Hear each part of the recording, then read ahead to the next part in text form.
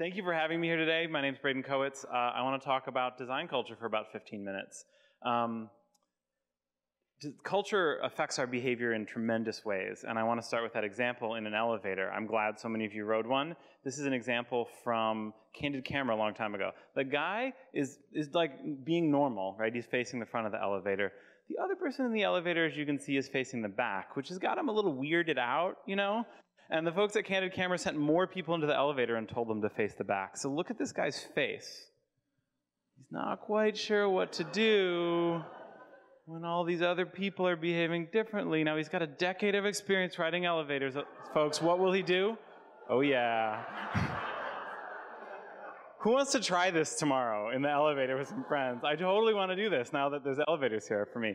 This is a great example of group norms, and it's a good example of how, even though we don't know why we might be doing something, the behavior of others can affect us. So, design culture. Designers are really good at saying that company has great design culture, this company has horrible design culture, but you know what, it's kind of fuzzy. Like, I'm not really sure what that means. And so what I'd like to do in this talk today is kind of describe and give us some definitions of what a good design culture might be like. And then if we wanted to change it, like, how would we do that as well? Now, I care about this because I work at GV. It's a venture capital fund, and I'm a designer there. My job is to help all the companies we invest in, to help them build better products. So more and more entrepreneurs are coming to me and they're asking me about this design culture thing because they know it's important. They know it affects their hiring, they know it affects their retention and the productivity of their designers. It affects all these things, happiness, right? But all I could do for a while was just tell them the stuff I saw other people do. So I saw design teams go to this beautiful place. Does anyone know where this is? The Ames House. Yes, have you been there? No, who's been there? I am jealous of you.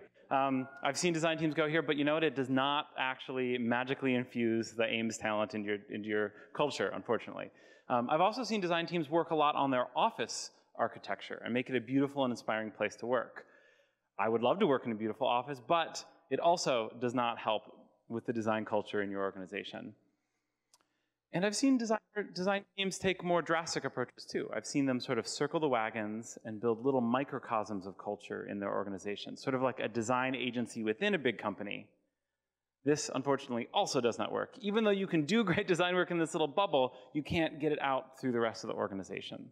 So, what does work? Well, unfortunately, I am not an expert in this. I only have a little bit of experience. I have worked with about 100 startups over the past 6 years, and what I've started to do is to see some themes, some cultural values that I've noticed in companies that deliver great design to customers.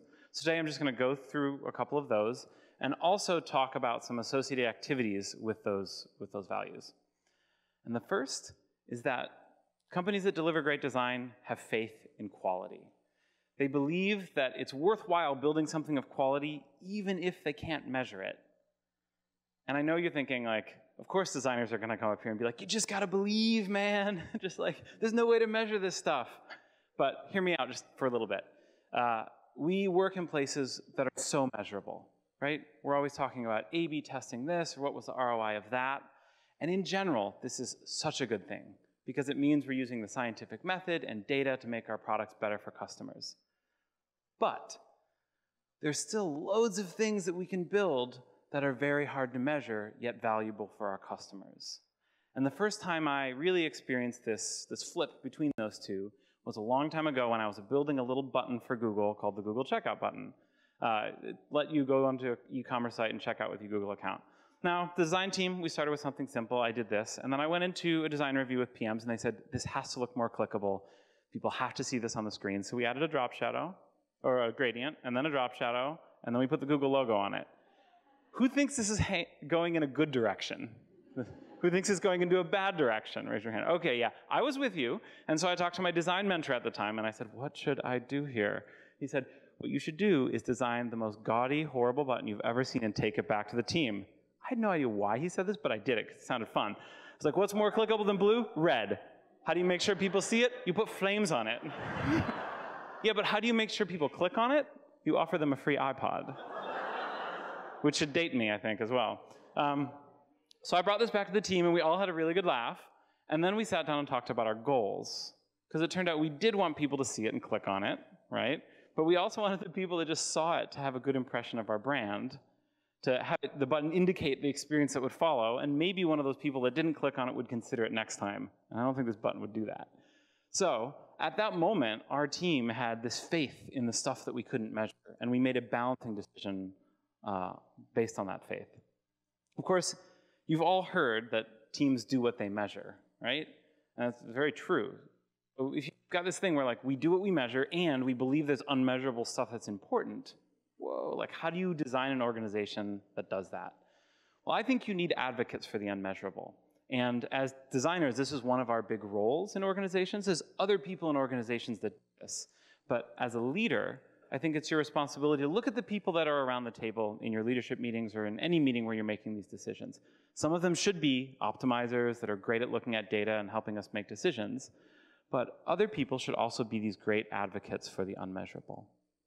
And as a designer, you don't get to choose necessarily who's around the table at all of these different meetings, but what you can do is try to be as effective as possible when you're in these meetings. And that's where I think critique comes in. I wish I could talk for hours about how to do critique well, but all I'm really gonna say is that it is a hard skill that you can learn yourself and one that you can teach around your organizations. The example I like best is actually the company Pixar. They're so different than the world of software where I work. In software, you can launch something, and if it doesn't work, whatever, just kind of A/B test it and like launch it again and again and again and again, and hopefully get to something good. Pixar has one chance to launch a movie and make sure it's good. And if you read about how they do it, Ed Catmull has this amazing book on it. A lot of what they've built in their company is a culture and process around critique. It's one of the ways they get there. So that's the first idea, that companies need faith in quality even if you can't measure it. But as a founder, as a leader, you can't just hire 10 designers and just like leave them alone and have faith that it's going to work. You also need to hold them accountable for delivering a value to your organization. And I say that honestly because us designers, we often focus on the wrong things. There are lots of products out there that we would all say are beautiful and easy to use, but they're not around anymore. And a lot of times this is because the product team and the design team wasn't focusing deep enough on the types of value that the company needed to deliver to the market. So my very rough, broad brushstrokes kind of view of this is that design teams can apply their focus in a couple different ways. The first is surface value. This is like if you run a design agency, what you get a design award for. If you're on Dribbble, this is what you would get followed for. This is the beautiful stuff all designers love. And as designers mature in their career, they usually start to shift to user value. They go out and talk to customers, and they come back to the organization, and they're advocates for those customers. They try to get everyone to build stuff those customers would like. And that's good, but you still may not be extracting enough value from the market in order to keep your company alive. So what the design team really needs to be focusing on is business value, sort of balancing these two needs back and forth. Well, it's hard. It's hard to do, like day to day, to focus on like what should I do to have impact on the bottom line of my business.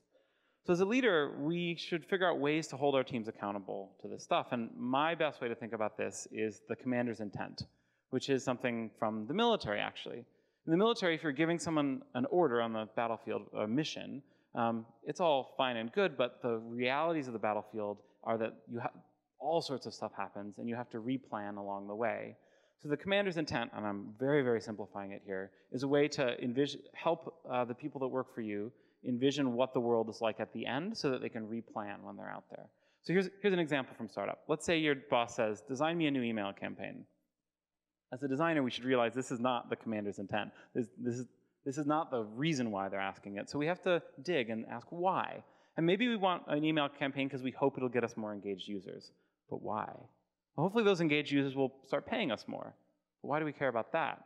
Well, we need a scalable business model. But I'm a designer, why should I care about a scalable business model? Because we're fundraising in 2 months, and if we don't raise a round, we're out of business. So now all of a sudden I care. And this is so important to give to your teams because you don't get to talk to them every single day. And so when they get deep in the weeds and they realize, oh no, this email campaign probably won't work, what you want them to do is be like, I wonder if there's another way to engage customers, or maybe there's another way to get more people paying for our service. So if you're a designer, I would suggest try to dig for that commander's intent. And if you're a leader, try to make sure that you're connecting the small projects all the way down to the bottom line if you can.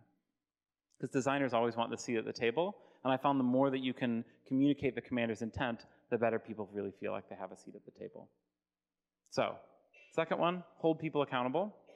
But you can't just hold the designers accountable for great design. Actually, you need to make design everyone's job in the company, which I know sounds super crazy, but bear with me for just one more minute, because I'm going to take us back in time into the world of really bad software. So has anyone heard of the software quality movement? This is like 70s, 80s, cool, a couple people, awesome. So we used to have bad software. It's hard for us to remember. It was like very buggy. All these projects were slow, and they were over budget. And a bunch of engineers got together and said, we have to fix this. And they looked at how teams were operating. Now, there were lots of things that movement found, but one of the biggest ones was that within these engineering organizations, there were two teams. One team was focused on writing code and writing code as fast as possible. And the other team was focused on testing that code and debugging and focused on quality. It turned out quality was in a corner. It wasn't everyone's job. And these two teams, they never got along. But more importantly, they never managed to deliver quality software. So what did they do? They changed what engineers did day to day. So now if you work with an engineer, they'll write a unit test or they'll do some of that work and it seems normal. But that's a huge departure from the way that they used to work. All right, let's fast forward. What is organizations like today when we care about product quality? People are already laughing. This is good. So we've got engineers and product managers now kind of figuring it out and focusing on speed. And we say, we care that this is delivering value to our customers. Design team, you figure it out. And it's the same thing as what engineers figured out 30 years ago. You can't take the idea of quality and give it to a small team in your organization and expect it to work. So what does that mean for design? Well, just like the engineers started writing tests, I think everyone in the organization is going to start to need to do more design-like activities.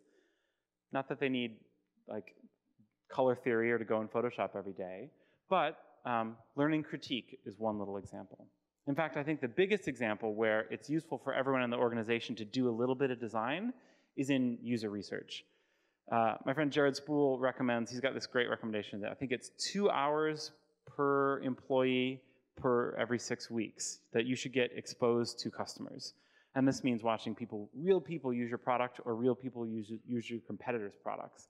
I've found no faster way to just align everyone in the organization around the right type of value. And as designers, actually, I think it sounds really great, actually, if the whole organization is going to be aligned with us and helping us, but we also have an obligation to serve the rest of the company. Because we have the superpower as designers, right? We can take this abstract concept that we have in our head and sketch it out and prototype it and make it look way more real than it actually is. That's incredible. It helps our ideas spread much better than anyone else's.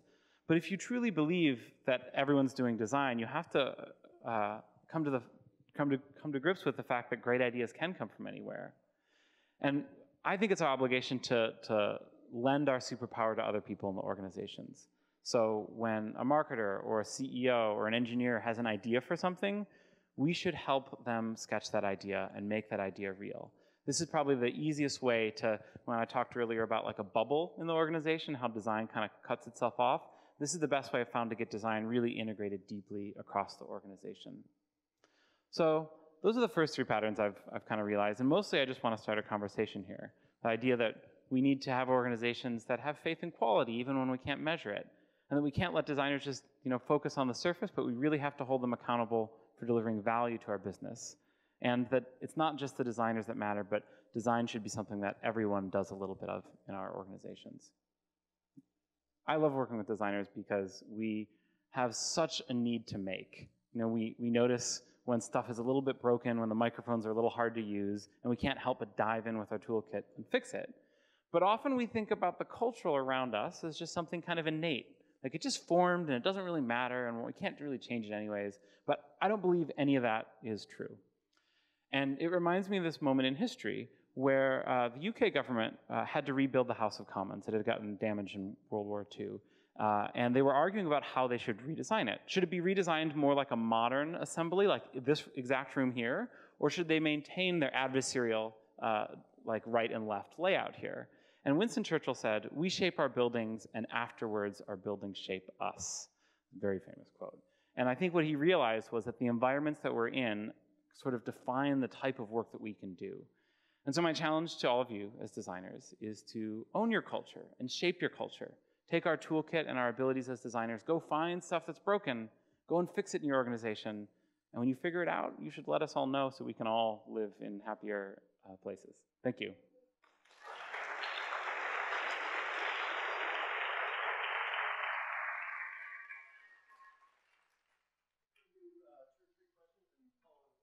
Sure, we'll do 2 questions. How's this? Yes, right here.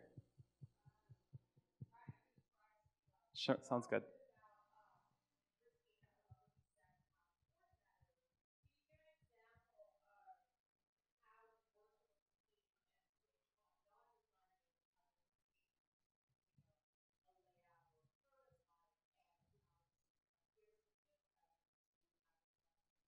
Absolutely. The question is, how do you get non-designers to critique well? Constraints and modeling are the core ways that I've done it. So constraints, for example, I make sure that all the designers stand up and give a goal before they give a presentation, and that helps kind of anchor the room in what they're supposed to be doing. I also like making sure everyone writes their feedback in silence as we're sort of simulating the experience that the user's going through, and then afterwards, go through each person in the room and ask them for just one piece of feedback before we open the table. That helps kind of everyone start to hear. And particularly I like putting the leaders last because it calms them down. They're like, oh, I have this list of 20 things, but oh, this team's got like 18 of them, so let me just mention these 2. And then modeling is, bringing non-designers into the room and showing them what a really good critique is like, showing them the language that we use, how we kind of dig in and ask questions, all those different parts of it. Helps people learn what they should be doing. It's kind of back to that group norm stuff. Yeah. Another question? Yeah, go ahead.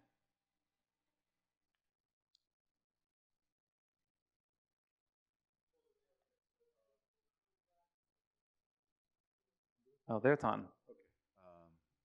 Thank you. So you ended up with the cultural issue, right? Now, when you're building a global product or cross-cultural product, how do you actually handle that issue? I mean, you have different designs accepted by different cultures, but you're building something to bridge the gap or bridge the cultural differences. How do you actually come up with the solution? So that's a really great question. I've worked on a couple products that have, like particularly at Google, that went across many different cultures, and I think the team that probably did it the best was the Maps team, and the way that they did that was to actually have employees in all the countries that they deeply cared about, and they did a lot of ethnographic research in those countries. They learned that landmarks were very important in Japan, but they weren't as important in New York. They learned that in Japan there were 20 subway entrances, while in New York there's like 3. And all these things have big differences with how you actually draw the map. For me, a lot of that comes down to humility, knowing if I think I'm going to build something for these people on the other side of the world, I should realize that is a very big challenge. It's hard for me to have empathy. And also a faith in user research, that if we really don't know what we're doing, we should spend a lot of energy talking to customers and iterating with customers to try to figure out the answer. Yeah. Thank you very much. I appreciate it.